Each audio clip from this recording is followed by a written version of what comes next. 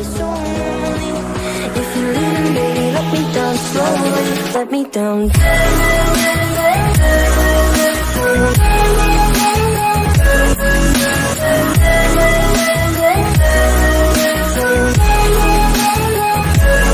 me down.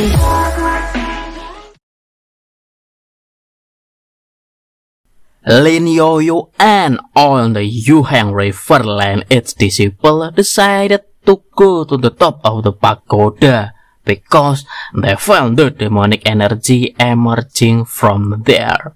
Hello guys, Mimin Aoi is here. It's time for Manhua. I can devour everything, chapter 41. On the top floor of the pagoda, demonic beasts began to emerge from space crack.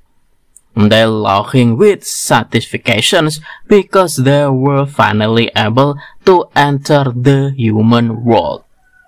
Those who couldn't wait to devour fresh flesh and blood immediately drooling when they saw anjing in front of them.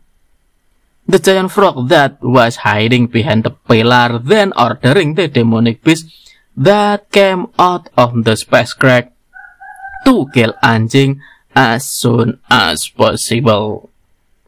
Anjing then replied and said that if the demonic beast wants to eat him, it all depending on whether they had the ability or not.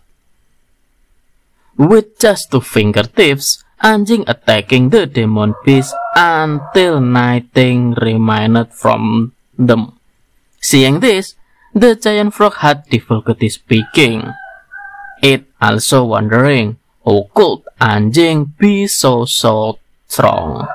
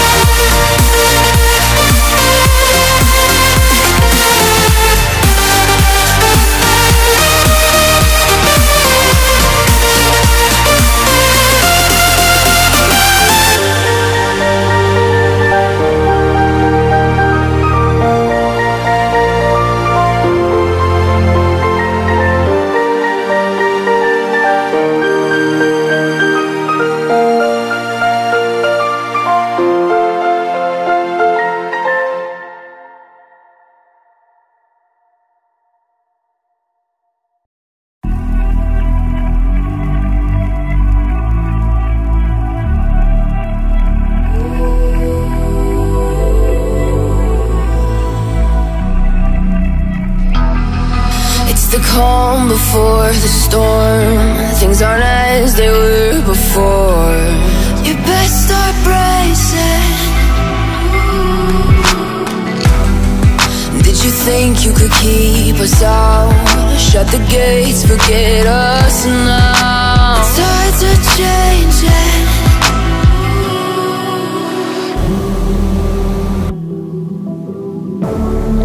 Can you hear the sound? Can't stop us now. We're not back in town, know what we're doing. Things are about to change, it's evolution. Voices shake the ground, you feel it moving. We're the revolution.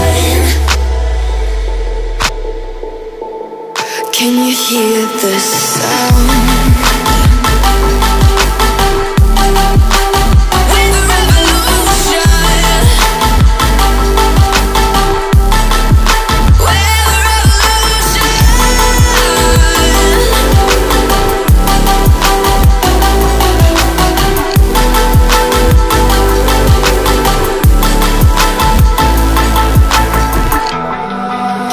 Ground beneath your feet, with a whisper in the trees. Do you feel us watching?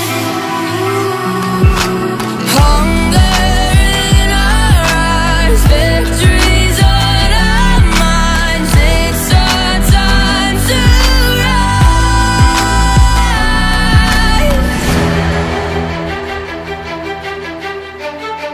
Can you hear the sound? Can't stop us now. We're not back in town, know what we're doing. Things are about to change, it's evolution. Voices shake the ground, you feel it moving.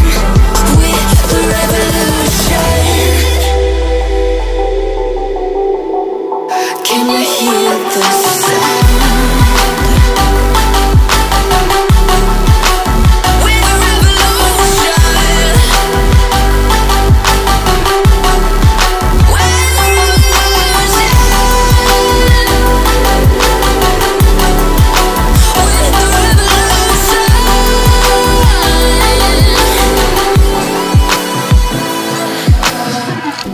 We're not back in town, know what we're doing. Things are about to change, it's evolution. Voices shake the ground, you feel it moving. We're the revolution.